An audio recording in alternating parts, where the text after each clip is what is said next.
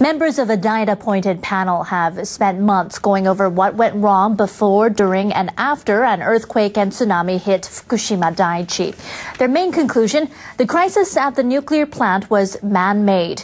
That crisis started on March 11, 2011, and continues to this day. Panel Chair Kiyoshi Kurokawa handed the report to the Speaker of the Diet's lower house and the President of the upper house.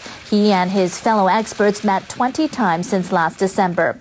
The report analyzes the underlying causes of the accident. It says that both the government and Tokyo Electric Power Company, or TEPCO, missed opportunities to develop basic safety requirements and ignored warnings about the possible impact of tsunami.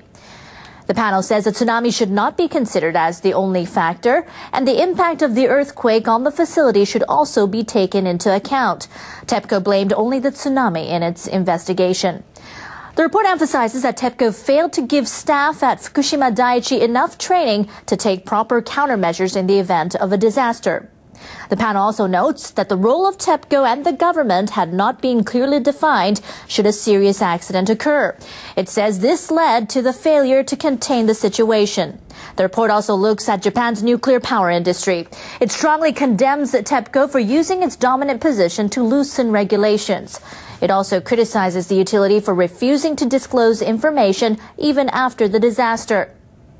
The panel says workers at Japan's nuclear regulatory agencies were no better. It evaluates their level of expertise as poor. It says the Nuclear and Industrial Safety Agency and the Nuclear Safety Commission didn't maintain independence from pro-nuclear government bodies and didn't prioritize public safety. Panel Chair Kiyoshi Kurokawa emphasized the key points the panel members concluded in the final report. I think it's really have to have sharing the value of this process and this recommendation to a greater public in Japan, but also to the world, because that is the reason we made this committee meeting, official committee meeting, in addition to many inquiry and interviews and fact-finding sort of examination of any papers and documents.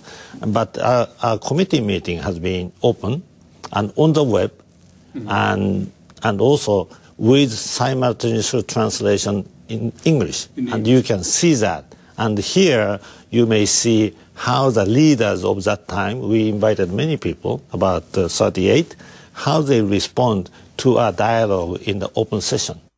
This, I think perhaps this is the lesson to be learned. And we like to share this with the world and also just ask world expertise and opinion into our society so that we could really contribute by learning a lesson and sharing this lesson with the rest of the world. Meanwhile, government officials in charge of containing the disaster are taking issue with the report's findings. Japan's minister in charge of the nuclear crisis, Goshi Hosono, says the government did not interfere with the emergency response work at Fukushima Daiichi.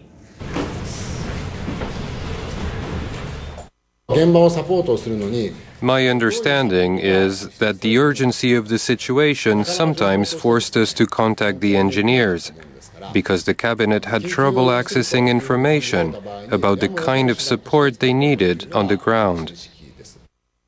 Hosono also said he believes the lack of a clear division between the roles of the government and TEPCO added to the confusion in the wake of the accident.